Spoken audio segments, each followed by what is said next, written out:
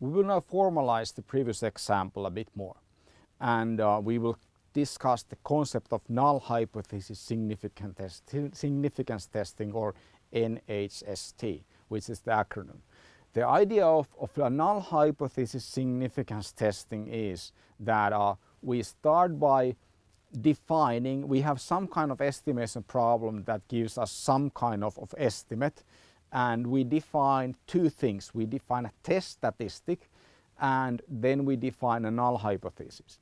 So we call the test statistic, we refer to it as a T, and then we need to have the sampling distribution of the T under the null hypothesis. The null hypothesis, or H0, is typically a hypothesis that there is no effect, there is no correlation between CEO gender and profitability, or there is no difference between men and women-led companies on profitability.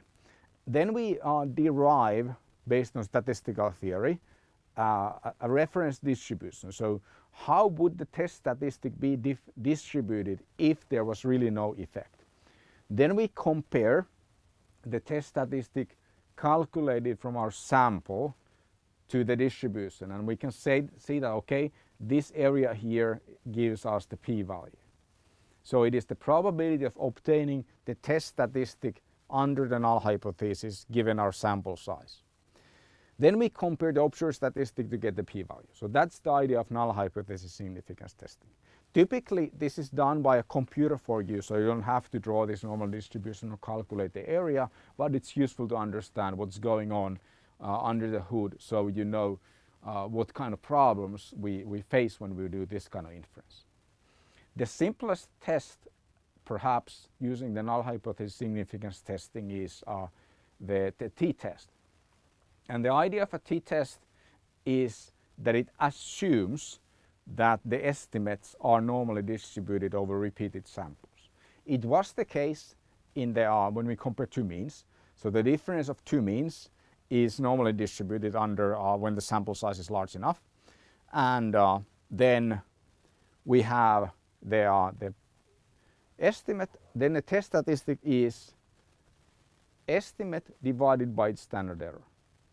So instead of looking at how far the estimate is from the null hypothesis value of 0, we look at how far the estimate divided by its standard error is from 0. And this follows student's t-distribution. So that looks like a normal distribution, but it's a bit wider in small samples. The idea of a t-test, or this estimate divided by standard error, is that we standardize the estimate. So remember, standardization is subtracting the mean of the estimates. So here we assume the mean to be the null hypothesis, so we subtract 0 and it doesn't really make a difference, and we divide by standard deviation, in which case is the standard estimated by standard error here.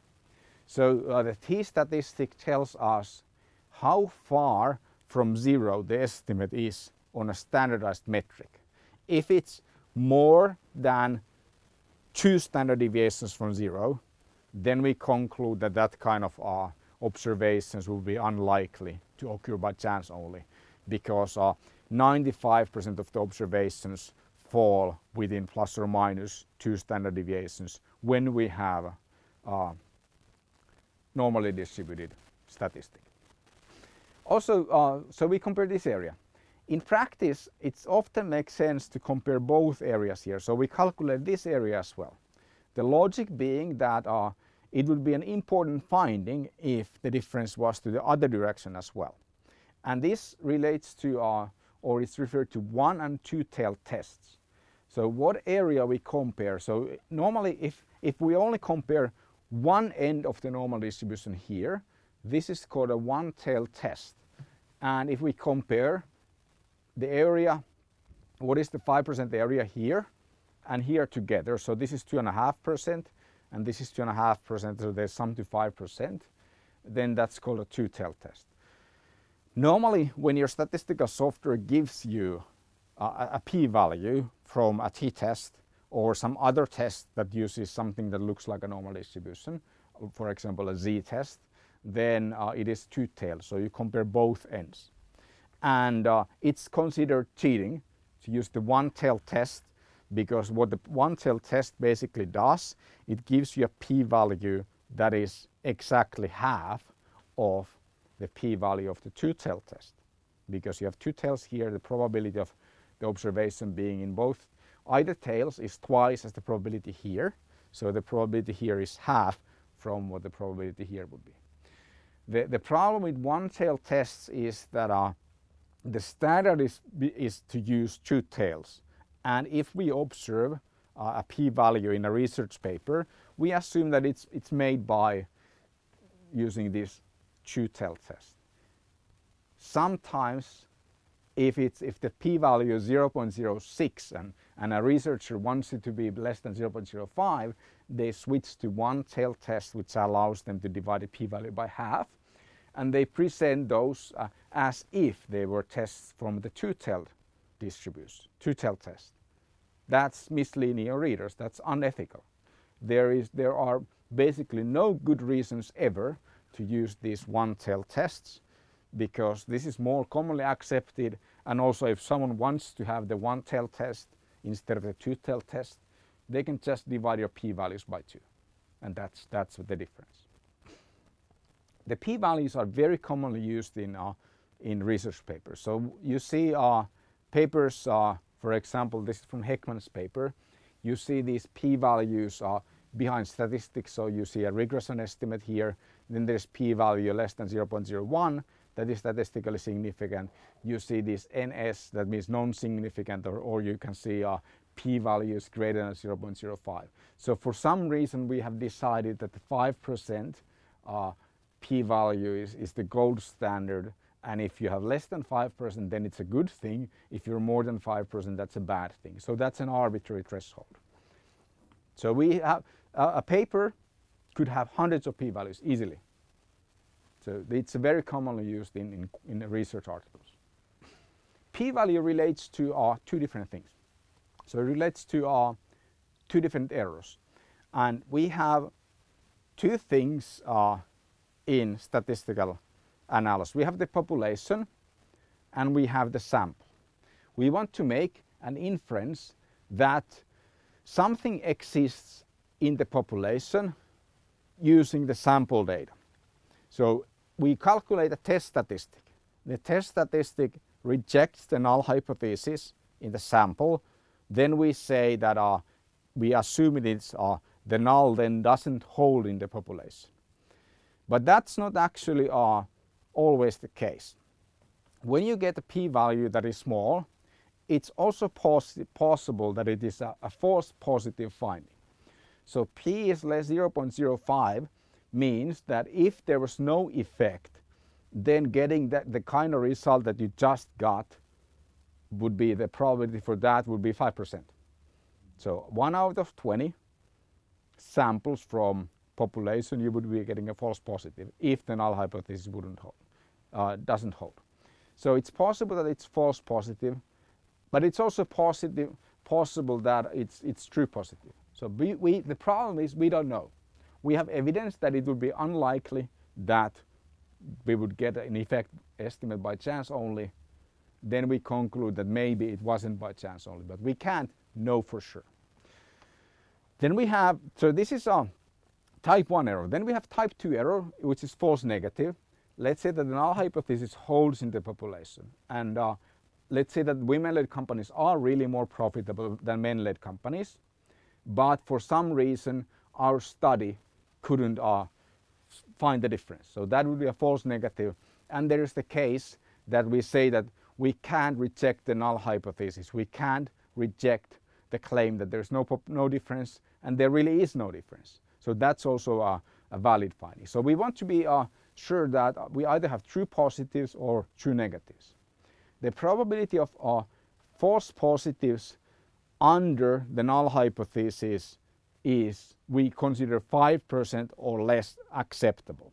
So if we say that the p-value is valid, then it should behave as expected. So it's okay for the p-value to be less than 0.05 3% of the time, if the null hypothesis doesn't hold, or holds in the population. So that is, we have a conservative test. That's okay. So we want to make errors to be too cautious.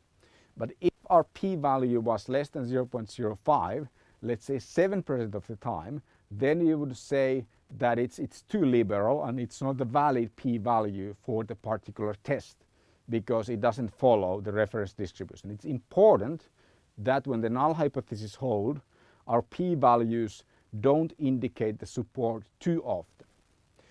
Then we have another concept called statistical power. So this is a false positive rate, and statistical power is something that once we have a statistic whose p-value doesn't exceed a false positive rate, we want the test to identify an effect when it exists as frequently as possible. Typically we are okay with 80%, but there are studies with way less power. So 80% power means that when there is an effect in the population, then in 4 out of 5 studies we would actually detect an effect. The question is, which one is more important? So we are okay with, we're not okay with more than 5% false positive rates, but we are okay with 20% false negative rates because of 80% power, 20% false negative. Then the reason why we are so much more worried about false positives is that positive effects typically have some kind of policy implications. If we find out that a medicine doesn't do us any good, then no one is going to take the medicine. We continue research. If we find out that the medicine helps people, then people will start taking the medicine. If it's a false positive finding, then people will take medicine that is useless or could be even harmful for them. So false positives have policy implications much more often than false negatives, and that's the reason why we want to avoid false positives. We have agreed that it's okay to have a 5% rate, hence p is less than 0.05, but not more. So that's, of course, in some scenarios, if you have a really like a life critical thing, then you could be using p-value threshold of 0.001, for example. So 0.05 is not the one correct value. That's just the convention in many fields. Some other fields use smaller values, and you can use smaller values in an individual study as well.